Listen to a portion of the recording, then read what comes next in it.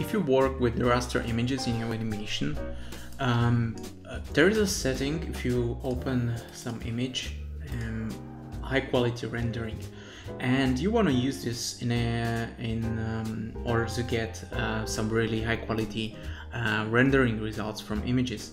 But it's pretty painful to go through every single image, especially when you have characters where only the arm maybe have 3 layers or 4 layers and so on. So it's like hundreds of images in your animation.